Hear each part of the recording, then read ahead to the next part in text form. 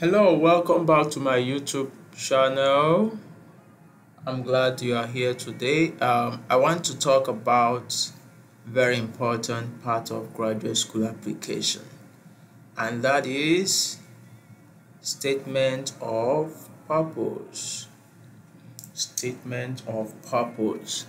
Statement of purpose is a very important part of your graduate school application, and that is what I want to talk about today. What is statement of purpose? Right, it is one of the most important documents for your graduate school application. All right, in your statement of purpose, you discuss the reason for applying to the chosen school, the program, why do you want to apply to that program, what do you want to, you know, why do you choose the school, your motivation for graduate school, why do you want to pursue graduate school education, why do you want to further your education, the problem you intend to solve through research, the part of the degree, the part the degree or the role the degree will play in your career plan. Okay, and also your SOP is unique. You find a lot of templates out there that will give you hints on what to write, how to write it, the format you should use. There are tons of it, okay, but the fact is that your SOP is unique, okay.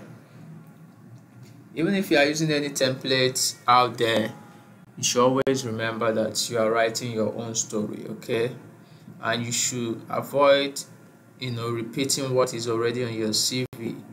Your SOP is an opportunity for you to tell a story, tell the review committee something they have not found in other documents you submitted to them. Right?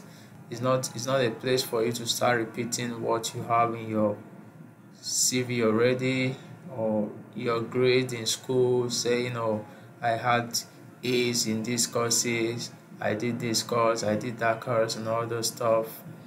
But tell a comparing story. Okay, I'll be using my own SOP as an example for to show you how you can structure your SOP, or the content, the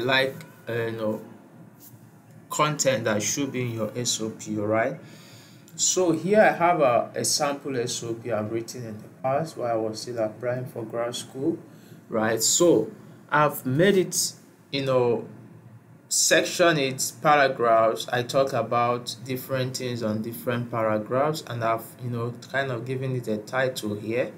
So the first paragraph here is where I talked about my passion, motivation for the program, and the program statement. Right, if you read through, you see kind of the passion, my motivation to study engineering in the first place. Why did I choose civil engineering when there are other tons of other engineering disciplines I could have gone for, right?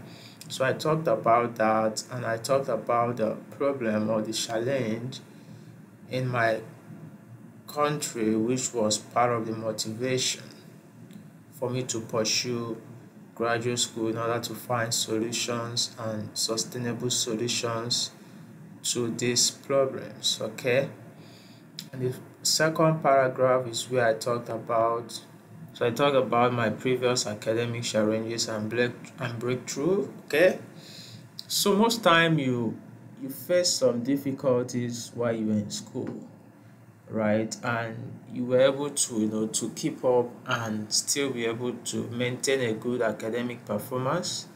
It is good to highlight some of this in your SOP. All right, because it shows that if you're in grad school, if you face any challenge, you'll still be able to withstand, because grad school is challenging. There are sometimes you feel like, oh, I don't think I can do this anymore, but the fact that you have faced similar challenges in the past, gives the admission or review committee that, oh, this person can withstand the pressure of graduate school. Okay, so it's good to highlight that if you have it, and to point that out. So why, at what stage do you decide that you're going to pursue a graduate school education, or you want to further your education to graduate school? At what point?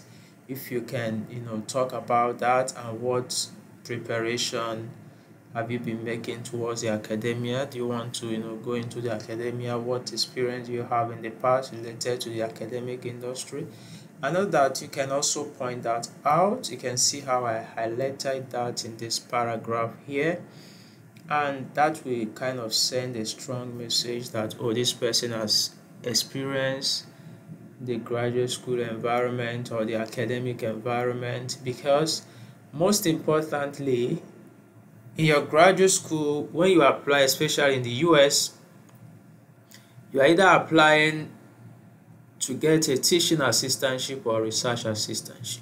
All right, and as a research assistantship, what you'll be doing most of the time is teaching a particular course, grading, setting question assignment, doing everything, handling your own class and all those stuff, right? And it's good if you can demonstrate that you have taught students in the past. That shows that, oh, this person has experience in teaching, and it won't be difficult for him or her to adapt to the teaching environment. Okay, so if you can point that out, it goes a long way to give you a high chances of getting into the program. Okay, I also talked about seminars I've attended and how those ignited my passion for teaching, research, and developing innovative solutions to approaching problems, or innovative solutions to problems. So the next is where I talk about my preparation effort I've made. For instance, I have applied for the Commonwealth Scholarship. I've won the Commonwealth Scholarship in the past. I talked about that, why did I apply for the Commonwealth Scholarship, right? And that is an important thing to highlight. If you have that experience, even if you don't have that experience, you can talk about different scholarships you have applied to in the past and the reason why you applied to those scholarships. And that even though you didn't win those scholarships, you are not relenting on your goal or your dream of pursuing a graduate education in order to provide solution to this problem and that. So those are the things that you can highlight in another paragraph as this. So you can also talk about your research experience. So here I highlighted my major research experience that's related to what I want to go and do in the grad school, right? This is during my master's, the research experience I gathered. So if you're applying with your bachelor's, you can talk about research experience as an undergrad. What research do you work on? How does that relate? What skills do you gather from it? How will that be of advantage while you are in grad school? Okay, don't just state I did this, I did that. Those things might be in your CV already, but just put more insight into it, and that will make it compelling. All right, so I also continue to talk about the challenges we have in the transportation system today and how research can help in providing solutions to that. Then it is important for you to highlight the reason why you have chosen the school, or the reason why you have chosen that program in that particular school. Okay, if you have chosen University of Alabama, why do you choose University of Alabama? What are the qualities of the school, the program, curriculum, and all that? You can put those stuff here, and that shows that you have done a bit of background research. Mine wasn't that very detailed or well written out, but you can improve on that and write about what attracted you to the school, just stuff like that, and probably talk about inclusivity, equality, equity, uh, inclusion and diversity and all that. So you can talk about that. And also, if you have reached out to a faculty, you can mention the faculty name. And even if you have not reached out to a faculty, you can talk about the faculty or the professor you are interested in working with. All right, because the committee that are going to review your application, most of them are the faculties in that area you apply into. So they will be reading through your applications, and if you have mentioned their name, they will kind of develop interest in you, and they can recommend you, oh, that we should take this person. All right. So one way of doing that, apart from sending cold emails, which most times you might not get a response, or might get a response, still you can mention the name of that professor in particular in your SOP. All right. It can be one or two professors. It might not have to be very specific that, I'm just interested in this person. You can say, I'm interested in this research area because of this, and this professor is working on that. I would like to work with him. I also have interest in working in this related area, and kind of put it in a good perspective, right? And they will be interested, and you might even end up being supervised by two professors for your research. So they might find a common ground between their research that they can advise you in your program. So that is also very important. And apart from academic talks and all that, you can also talk about what you like to do during your hobby, because grad school can be so demanding, and sometimes you need to relax, do other things that can add more flavor to your experience in graduate school. So here I talk about other things you can include in your SOP, apart from the stuff I've included in mine. SOP is unique and different. Okay, so you might want to include some of these details in your SOP. Your industry experience is very important. If you are coming from the industry to graduate school, you should leverage on your experience in the industry.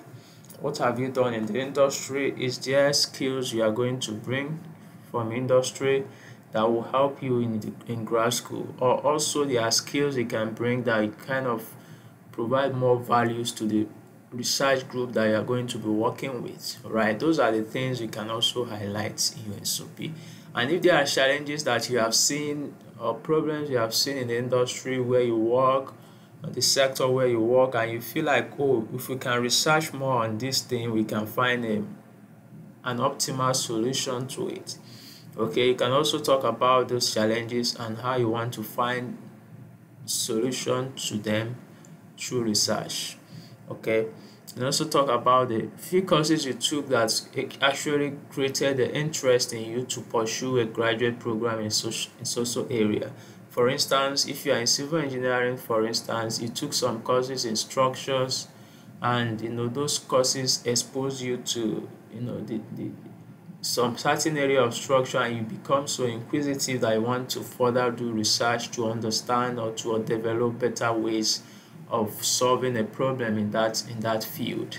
So those are the things that you can also include, and you can also talk about, as I said in the beginning, the part that the grade is going to play in your career plan. Okay, so these are just an overview of what your SOP should contain.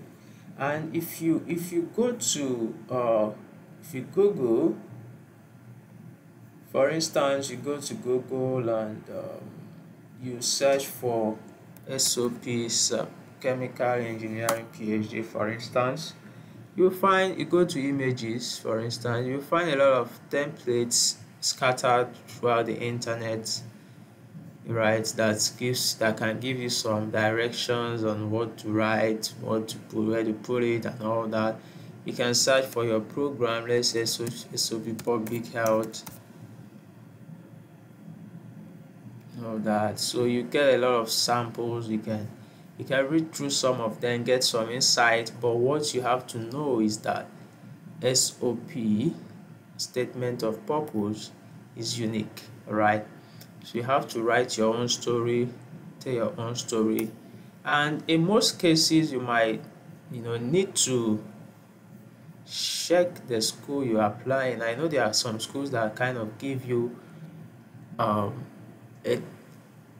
some information on what they want to see in your SOP, right? Some schools do that.